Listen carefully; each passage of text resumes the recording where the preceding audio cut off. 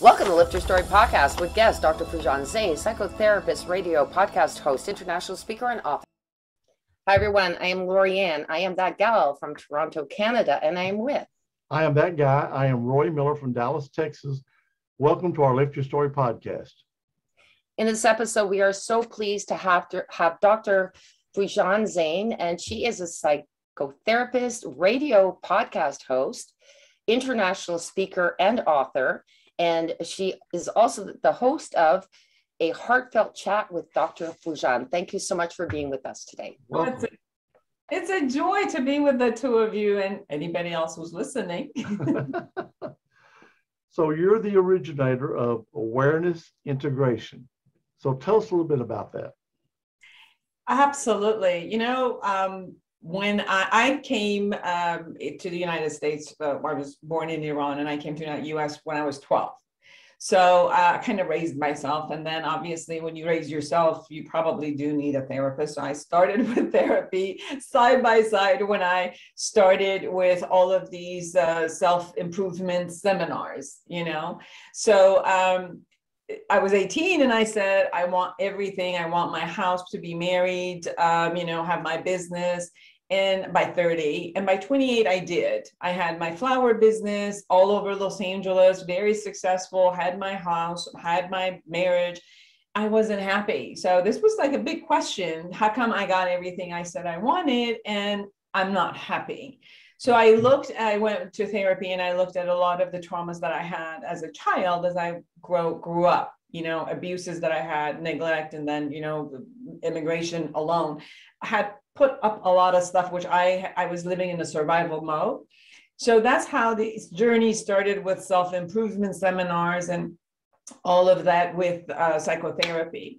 Well, 30 years later of doing the psychotherapy and being licensed, then I studied a lot of different types of theories and interventions, and I worked them all on myself. I would go to those therapists and say, do it on me. If it works on me, then maybe it'll work on other people too, because I'm one of those rebellious people that is like, no, I got to do it my way. So any of these, it worked on me, and it took away the traumas and it healed me. And I was like, yes, that's what it is. But every theory has a best part and some parts that might not work for everyone.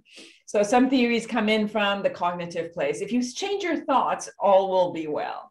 Other ones will say, if you change your feelings, all will be well. If you only change your behavior, all will be well. If you only handle your body, all will be well. And I said, great, let's bring all of them, 4 of them together, since they're all going to work well together, right? So created this model that it does bring all of the best of what my predecessors and masters of psychotherapy and theories and interventions brought, and kind of brought them into a system that we become aware first, because obviously if I want to change anything, I have to first have an awareness. So becoming aware of your thoughts, emotions, behaviors, and the impact that you put in the world, in a sense, and be responsible and accountable for it. And then looking at what parts of it I still have wounding from the past, so that every time I want to do something, it comes in and sabotages me. So kind of like check those out and bring him home, so we don't have all these inner childs hanging around here for, I'm 60 and I might have another 6 inner children still hanging out. It's okay. You can be a part of me. You don't need to stay a child. We can all be 60. You don't need to remain a 5-year-old. We can all be 60 together. And then from there, I think that when we clean up, then it's the concept of neutrality and positivity, where I can learn the skills to get the goals that I want, because most of us, obviously, we could set goals, but we don't have skills to get the goals always. So, but what I notice is sometimes when we haven't cleaned up, we get the goals, we get the skills, but then again, we keep sabotaging ourselves. So that was the key component for me. Another part was that I realized we are always in relatedness together. We're either relating to others or we're assuming how others are relating to us. We're walking around constantly with perceptions of others. And then we also take ourselves everywhere. So regardless of So it's like, okay, I will think of Roy and feel about Roy a particular way, and I behave a particular way, and then I will assume Roy thinks of me or feels a particular way toward me. But still, even if I'm sitting beside Roy, I have an opinion of myself beside Roy. You know, like Roy could be generous and say all these wonderful things. If I have a low self-esteem and thinking I'm not good enough, no matter what Roy says, I will think, he's just saying this just because his show, you know, it's not about me. I wouldn't take it in. I wouldn't take in the compliments of the world. So that's why how we are with ourselves, no matter where we go, is also important. So the model takes care of relatedness to yourself and relatedness to the world, awareness about the present moment, completing the past, envisioning the future, and coming back in the present moment and taking the actions to create that. We've done a lot of research in different aspects, whether it was through therapy or whether we've done the research in like a workshop style. And we did also a research in Cal State Long Beach with students without any coaches or therapists. And we found astonishing results that it minimized depression between 67% to 75%, depending if it was done as a self-help or therapy, and anxiety between 43% and 64%, again, depending on whether it was done as a self-help or therapy. And it raised self-esteem and self-confidence and self-agency. So we are still doing a lot of research. There are different universities that are doing right now. Actually, I have a teacher in Texas, in Houston, and then she is doing her dissertation in this model. So we'll have another research coming out early. Then one of my friends who is in love with children, and she had opened up her daycare, she and I started doing this as an educational model. Like, why do you have to become 30 and look back and say, I made a mess, now let me go to therapy and handle it? Why don't we also bring it into education of children, even from early, teaching them how to be aware of themselves, how to become accountable, how to see that if I intend something, what actions I need to do to get it, or the result I create, you know, I hit the other child and is crying, how else can I go back and shift that relationship versus now, which is always somebody else's fault. And, you know, until we kind of grow up and take some responsibility. And we're intending to take it also into school systems, you know, and all the way from 0 to 12K. Also in the process of bringing a course into college students, because we did one of the studies in Cal State Long Beach. We're trying to also do that. So we set up, we proposed a course, because, you know, college students also have the highest level of depression and anxiety, highest level of suicide at those years. And it's the most important years of going from childhood to adulthood, and, you know, creating their confidence is important as they go. So it's probably one of the best places for it.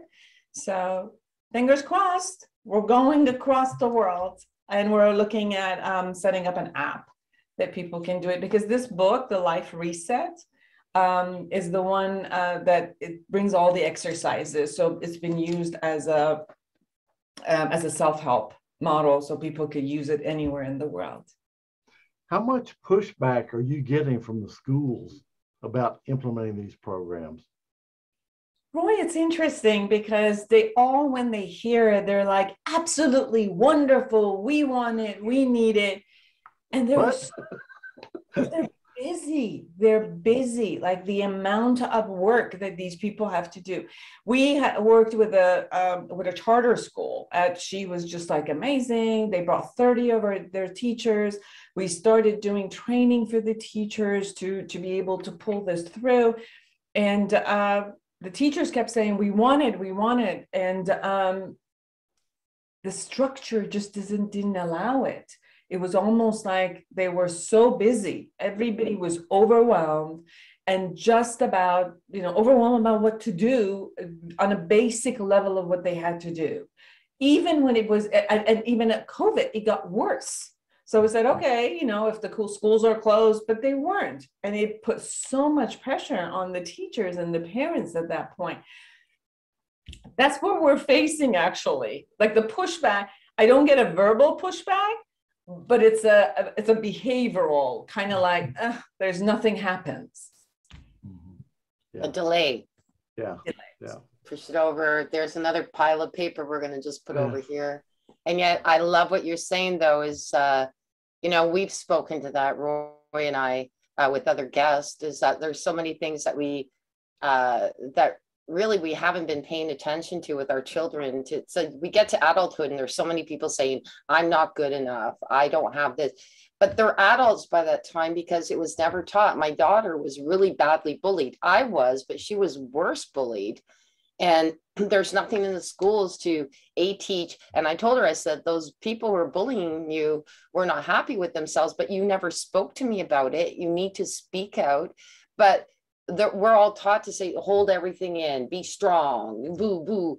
As children, we do. And I love what you're doing because they need to deal with that. And even if it's not going to a teacher, go to a parent and say, hey, you know, I'm being bullied. And then the parent can explain a little bit better as to why that could happen, or go for help. Because that is something, if you listen to people, how many young people have been bullied in their lives? It's scary, whether it be parental bullying, whether it be, you know, schooling bullying, and it's only now coming out, but it's still not strong enough. So like I said, I'm glad you're doing this because that's so important. And I hope the schools listen to you.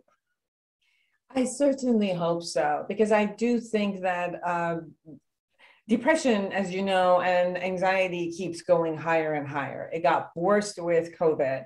And I think there's an aspect to it, which is situational, you know, stuff happens and we have to deal with it. And obviously we'll get, you know, upset, sad, anxious. And so that to me is a normal response that we have to any situation. But then there's another part which goes beyond the normalcy, which it gets stuck, like we're constantly now experiencing it. So some of it is a psychological aspect of how do we interpret, how do we perceive, how do we handle, what are all the stories we tell ourselves, and kind of like run by that. And those are the things that we could definitely, the more that we are aware of ourselves and we see these dualities and the way, you know, learning how to reality check and how to accept reality, how to manage our emotions, handle our emotions, and, you know, see them as signals, love them, but question the logic behind them that we are having some of those.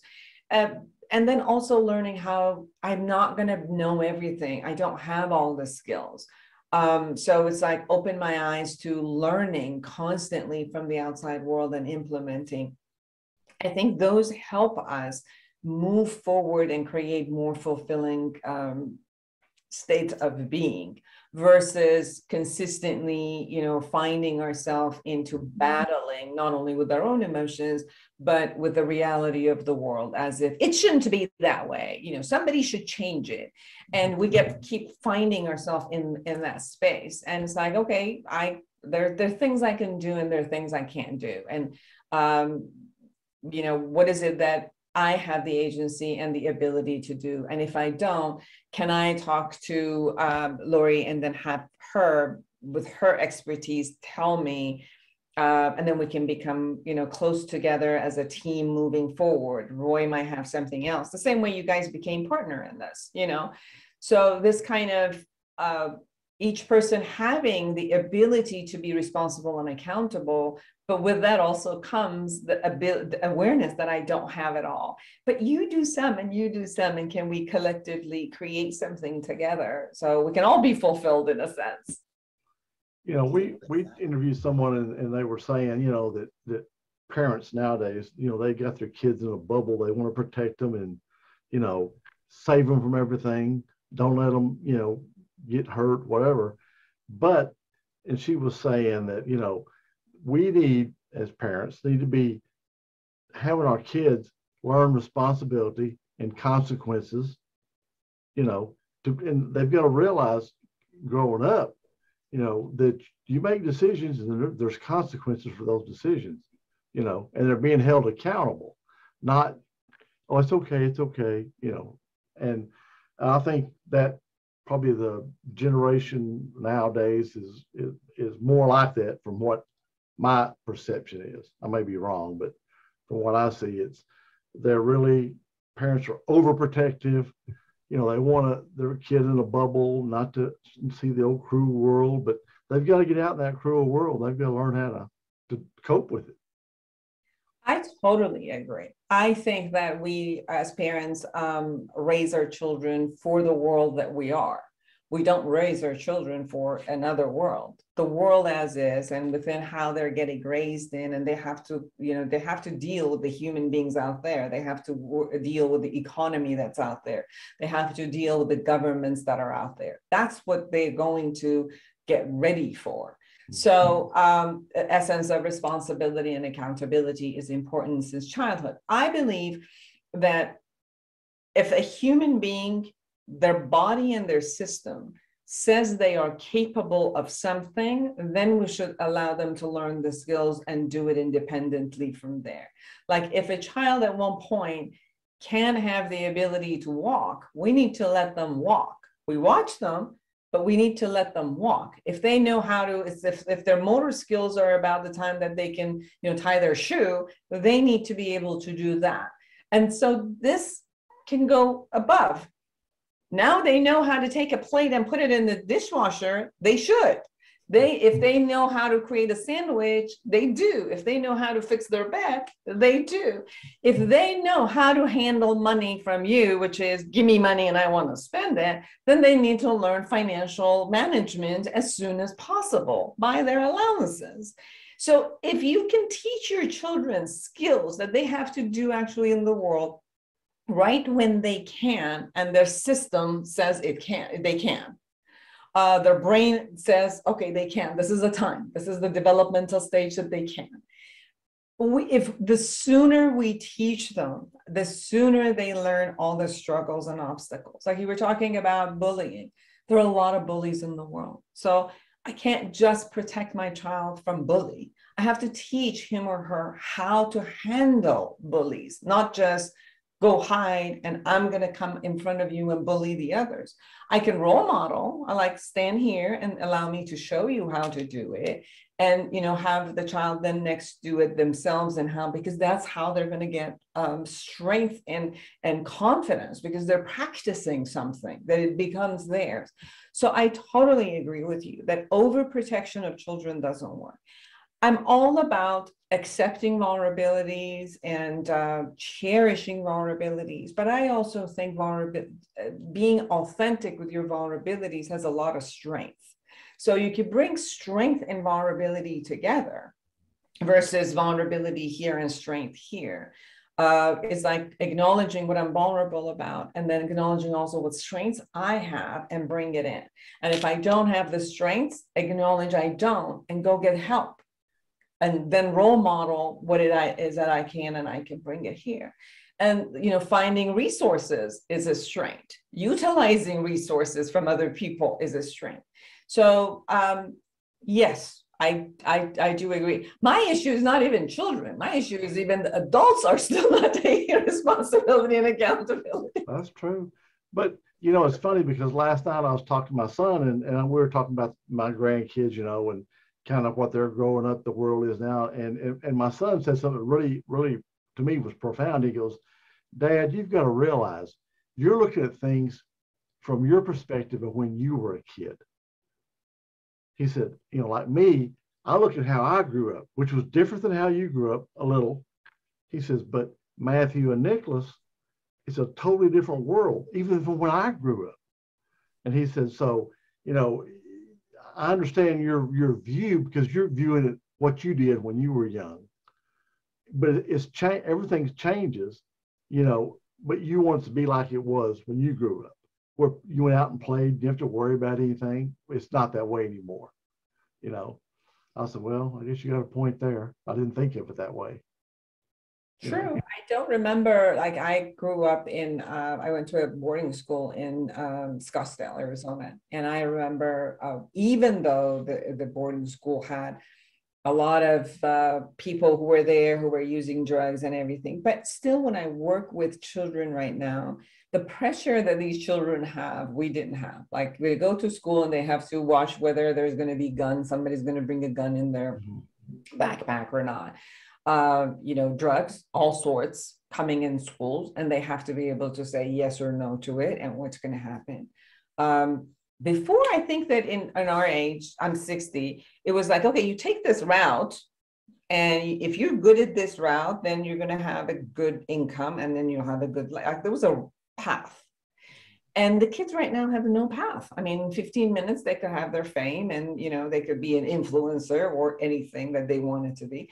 So there is no path. And half of the path that we knew we had to go no longer works. So it's a lot of, let me just figure it out. And I don't think we've ever had this much information. You know, a 10-year-old did not have access to all information, political, sexual, porn, everything you could imagine. You know, is that true? I mean, that's true. Yeah. Yeah, we had to go to the library to find things, and if you wanted porn, that was like next to no. Like, you couldn't as a kid. Yeah, but I mean, now it's all accessible. Stuff we didn't learn till we were teenagers. No. Starting to date 15, 16, 17. These kids now are 7 or 8 years old. Yeah. Yeah, I mean, people had to really deal with their children's intimate relationship around 20 years of age. And now I see parents have to deal with the stuff around age 12. Mm-hmm. Well, the mind is very different at age 12, the needs and desires, you know, how much do you see and you don't, and what you put yourself. And then these kids put themselves on internet, which parents completely lose the concept of safety.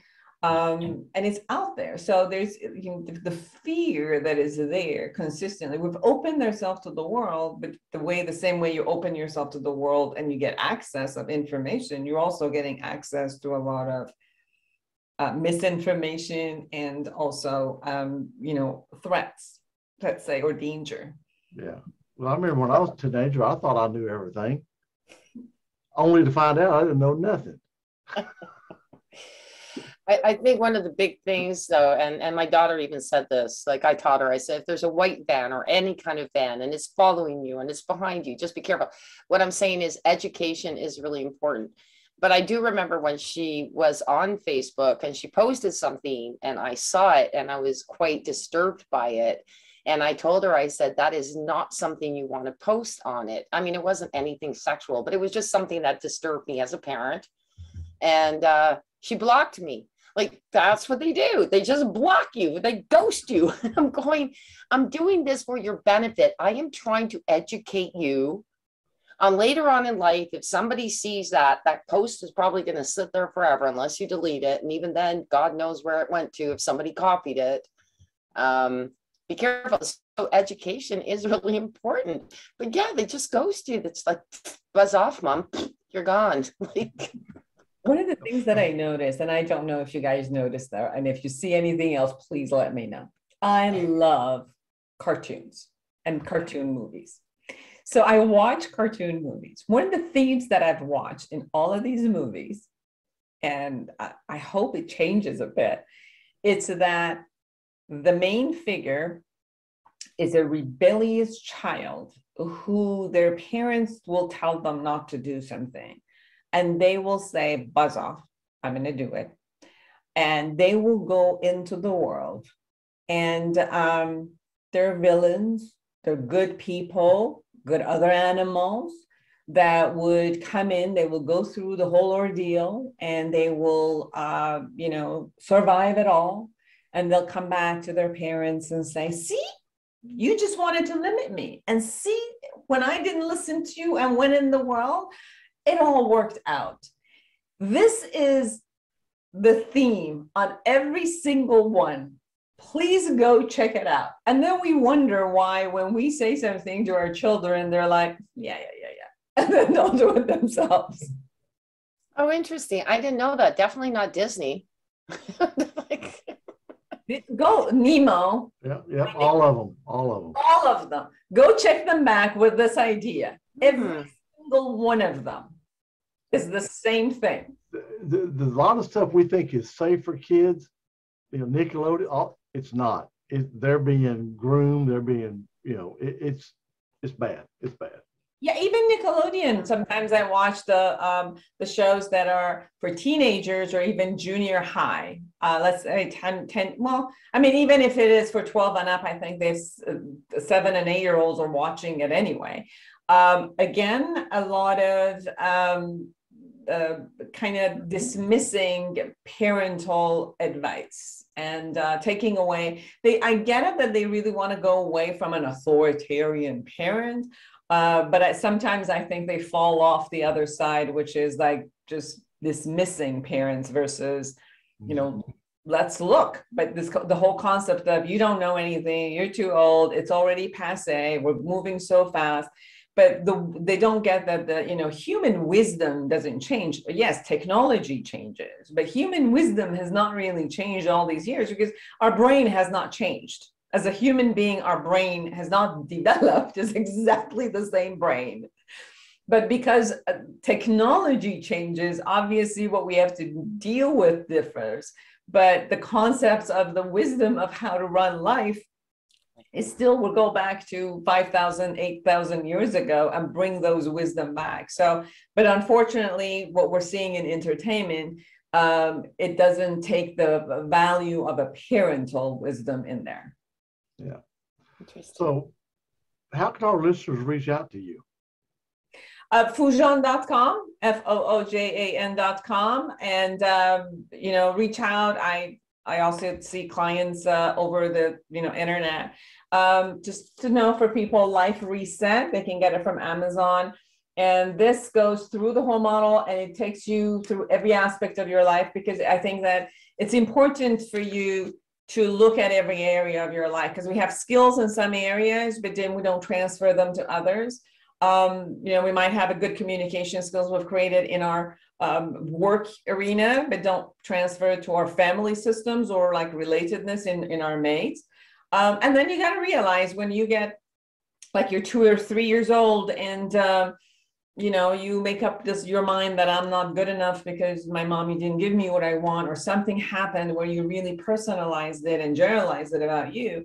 And then imagine going to school and then your friend says something and says, see, I told you I'm not good enough. Then you go, you get a crush on somebody and they're not into you. And you're like, see, I'm not good enough. You go to the first job and you're not that great. You get fired. See, I'm not good enough. And you keep seeing this, that kind of one self-belief, one core self-belief, it kind of like it manifests itself in all fabric of life in all areas. So what I do is I take this technique and model and we check in every single area of life, your relationship with people, acquaintances, work and money, intimate relationship and sexuality, siblings, parents, your body, yourself, like what you talked about eating disorder or any of the diseases you might have, any of the addictions, nature, universe, God, death, like anything that you actually deal with.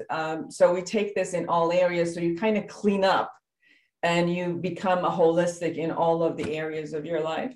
And then if there are any in your audience, any therapists or coaches, I am certifying people in this model. And then this book came out, the Awareness Integration Therapy, which is for coaches, clearing the past, create a new future and live a fulfilled life, which this book is for them. It's for educators, teachers, therapists, counselors, coaches. And I also do a certification program for them that I will teach them so they can do that with their clients or at their schools. I'm all about research. Anybody out there who wants to take this in and research it with the population that they have, I'm in, contact me, and I will be there supporting you to get this out to everyone. Great. Awesome. Yeah. Well, thank you for Very being our guest. Really appreciate it. Absolutely. Thank you. It was a joyous conversation with you. It was great meeting the two of you. You likewise. Well, thank you for listening to this episode. Be sure to visit us at lifterstory.com.